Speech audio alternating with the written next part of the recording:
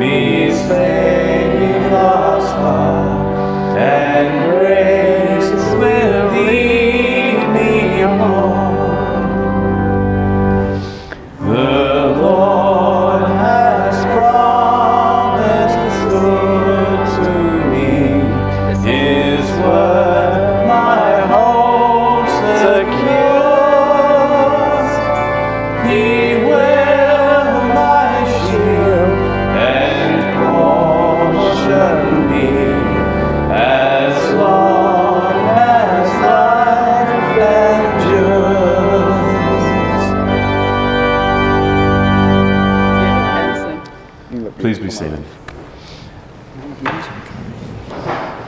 Your dress is beautiful, my love. Absolutely beautiful.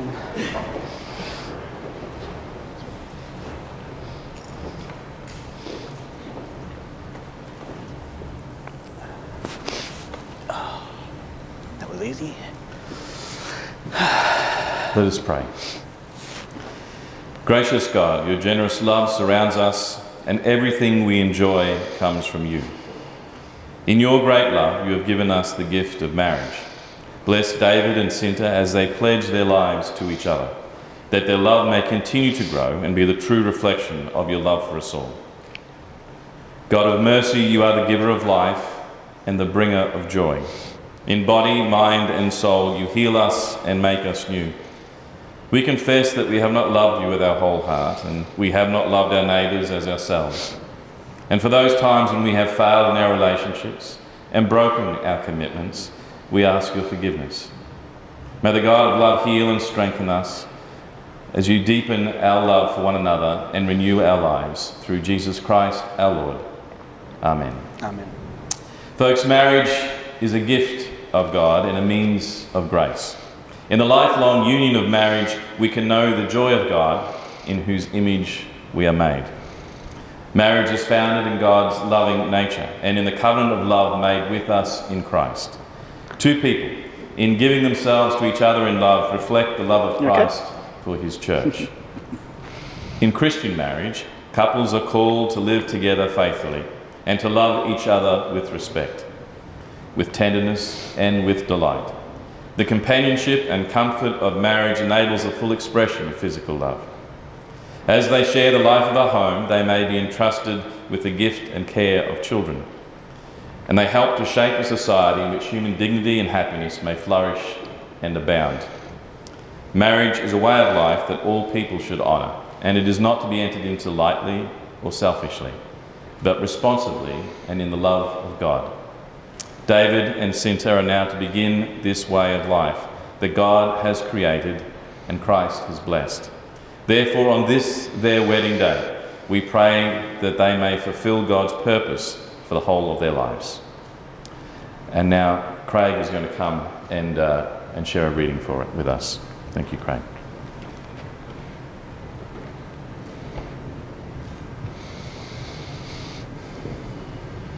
Reading from the first letter of St. Paul to the Corinthians. Love is patient, love is kind. Love is not envious, or boastful, or arrogant, or rude. It does not insist on its own way. It is not irritable or resentful. It does not rejoice in wrongdoing, but rejoices in the truth. It bears all things, believes all things, hopes all things, endures all things. Love never ends. Thank you, Craig. Let us pray. God, as your Spirit abounds in this place, may there be more of you and less of me in the things that I say. And may the love that we have just read about, may that flow through us and around us and fill our lives. In the name of Christ. Amen. Amen. Folks, that passage that Craig just read for us is probably best known as the wedding passage. I can't remember how many weddings I've presided at, but that is by far and away the most popular passage that people like to share on occasions such as this. And it's a beautiful description of this word love. But let's be honest, we use the word love in many different contexts and in many different ways in the English language. I can say I love my wife, I can say I love my pet poodle, I can say I love the North Queensland Cowboys, I can say I love ice cream. I'm talking about very different things when I say the word love in those different ways. In the Greek language of the New Testament, where that passage was first written, there are three different words that we translate into love in English. And I'm looking around this room today, and I'm sure there's many people here who speak more than one language. And you will know that going from one language to another, often words don't always directly line up. So the Greek language of the New Testament, there are three different words, and I want to briefly talk about each one of those words, because when we translate it into English in our Bible, it just says the word love. The first word that I want to talk about is the word eros. It's the word we get erotic from. It's the word that gives us goosebumps when we think about how much we love our partner. It's the word that describes the sexual attraction that we might have.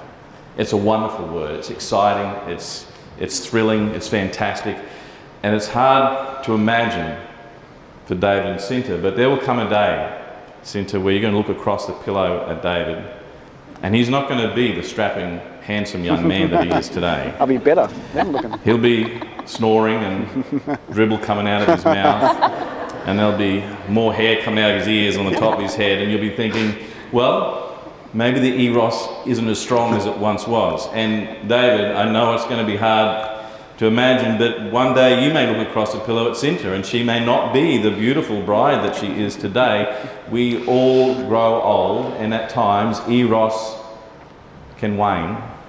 If a marriage is built on eros, it will not last. It'll be exciting and wonderful, but it will not last. There's another word that's in the Greek New Testament that we translate to love. It's the word phileo. It's the word that describes that deep, long and lasting friendship. It's the sort of love that describes the fact that we love spending time with another person. It may be that you enjoy watching the football together, or doing the dishes together, or walking hand in hand along a beach. Phileo love doesn't have to be between marriage partners. It can be that lifelong friendship that you have with another person. But I hate to say it, there may come a day when you have an argument. I know it's hard to imagine. There may come a day when you particularly don't enjoy one another's company because Sinta David hasn't picked up his underwear off the floor, or you know, Sinta is upset about something you've done, David, and perhaps you need a bit of time out from one another, and that's all good and healthy, but that's not phileo. If a marriage is based entirely on phileo, it will not last. There's a third word. It's the word agape. It's the word best understood as sacrificial love. It's the sort of love that a parent has for their child when they get up at 2 in the morning to change a nappy. There's no eros or phileo happening at that point, but it's love nonetheless.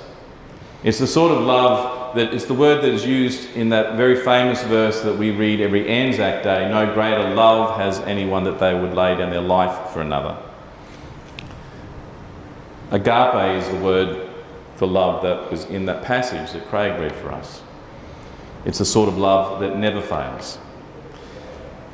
But if a marriage love is only agape, then it's more a partnership based on duty and responsibility than it is on the passion and the excitement and the friendship that you experience today. The sort of love that a wedding and a marriage celebrates is all three together. Eros, phileo, agape. When those three loves are bound together in a relationship, it's a witness to us all about the covenant of love that we find as God's gift to us all. And that's why we're here, to celebrate that love. And I pray that that love will be the love that binds your relationship for the rest of your lives. Let's pray. Thank you, God, for the gift of eros and phileo and agape. And thank you that these three loves are bound in the lives of David and Sinta. And help us as their friends and family, as we celebrate their relationship, to support them in the commitments that they have made today for the rest of their lives. In Jesus' name, amen. Amen. Well, folks, this is the bit we've been waiting for. Come down the front.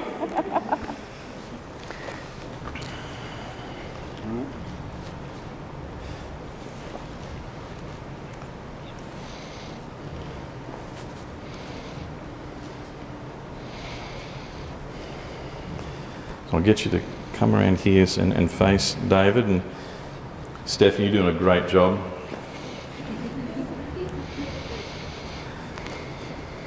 Every now and then I'm just going to ask Sinta to move, so you have to sort the dress out. David and Sinta, do you believe that God has blessed and guided you and today calls you into marriage? I do. David, will you give yourself to Sinta to be her husband, to live together in the covenant of marriage? Will you love her and comfort her, honour and protect her, and forsaking all others be faithful to her as long as you both shall live? I will. And Sinta, will you give yourself to David to be his wife, to live together in the covenant of marriage, Will you love him and comfort him, honour and protect him, and forsaking all others be faithful to him as long as you both shall live? I do. I will. Either one's good. And Paul and Deborah, where are you? Would you like to stand up, please? Paul and Deborah, do you give your blessing to David and Sinta and promise to support them in their marriage? And Mark is here representing Sinta's family. Mark, do you, on behalf of Sinta's family, who cannot be with us today, give your blessing to David and Sinta and promise to support them in their marriage? I do. And will you, the family and friends of David and Sinta who are here today, who have come to share this wonderful occasion, will you give them your blessing and support? Yes. There we go. Thank you. Please be seated. Let's pray. Gracious God, you are always faithful in your love for us. Look mercifully upon David and Sinta, who have come seeking your blessing. Let your Holy Spirit rest upon them, so that with steadfast love they may honour the promises they have made this day. Through Jesus Christ our Lord we pray. Amen. Amen. I, David, in the presence of God, take you, Sinta, to be my marriage wife, to have and to hold from this day forward, for better, for worse, for richer, for poorer, in sickness and in health, to love and to cherish, as long as we both shall live. This is my solemn vow. I, Sinta, in the presence of God, take you, David, to be my marriage husband, to have and to hold from this day forward, for better, for worse, for richer, for poorer, in sickness and in the health, to love and to cherish, as long as we both shall live.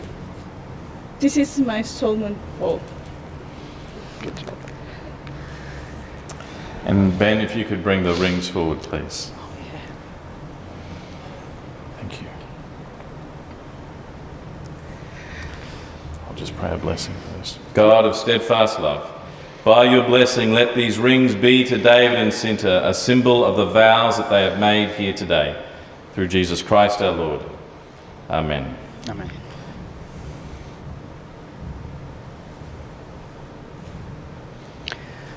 Sinta, I give you this ring as a sign of our marriage and all the vows that we have made today.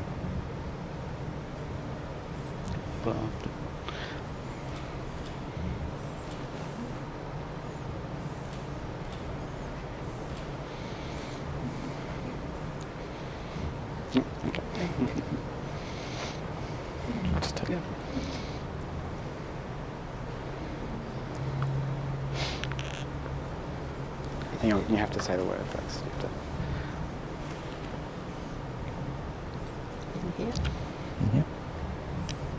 David, I give you this ring as a sign of our marriage and of the vow that we have made today.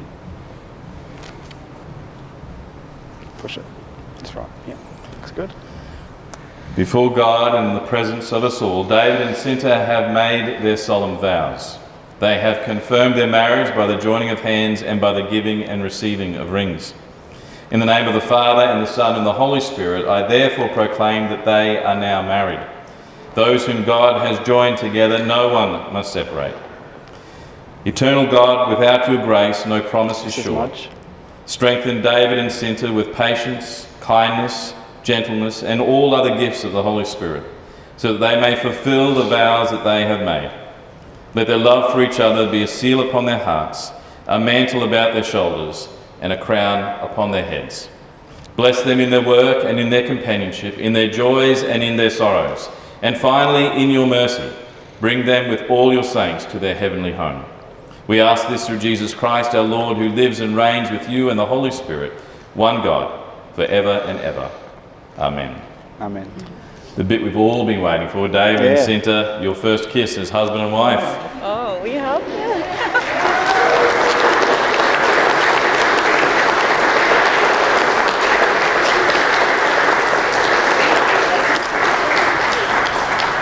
Mrs. Mudge? I love you. I love you so much. Did we get enough photos? We're good? Again? Oh, I don't mind again. Come up here on the platform. David and Sinta are going to light a special wedding candle. So we both, I'll take this one and light it. And then after that is me. Now you go and get yours and light it. Yep. And now we light this together. Yep. Go. Put down. Yeah.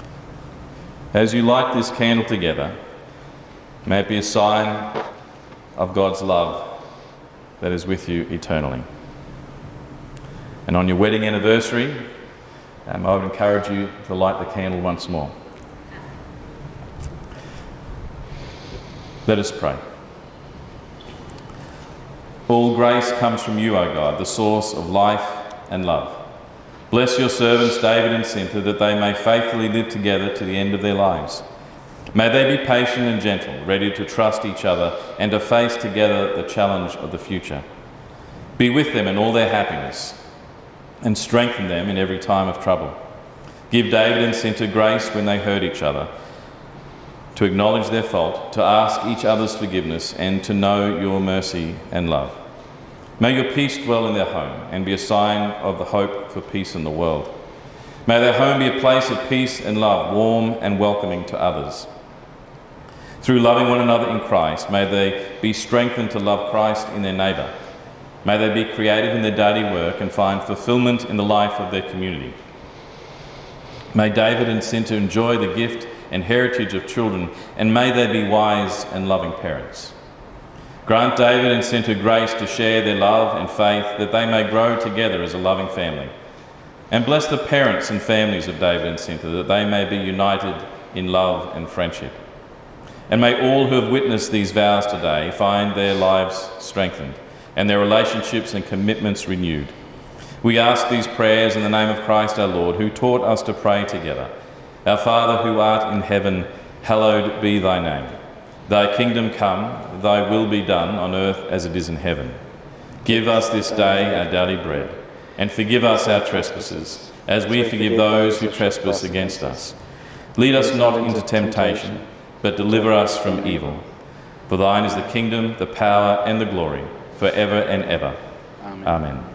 Folks, I get you all to stand as we sing our second hymn for our service, The Power of Your Love.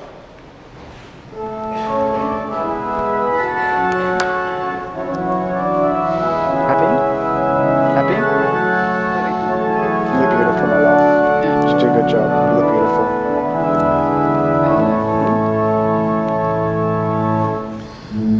Lord, I come to you, let my heart be changed, renewed, flowing from the grace that I found in you. And Lord, I've come to know the weaknesses I see in me will be stripped away by the power of your love. Hold me close, let your love surround me. Bring me near, draw me to your side. And as I wait, I'll rise up like the eagle, and I will soar with you. Your spirit leads me on in the power of your love.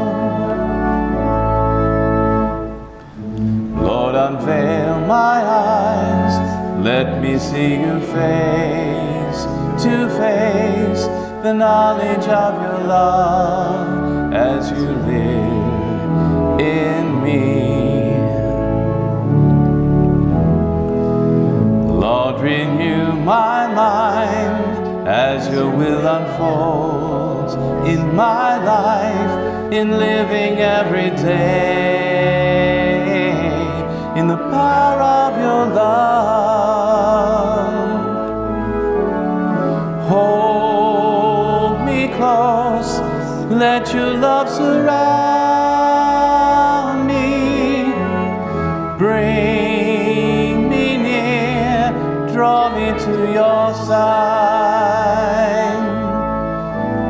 And as I wait, I'll rise up like the eagle, and I will soar with you. Your spirit leads me on in the power of your love.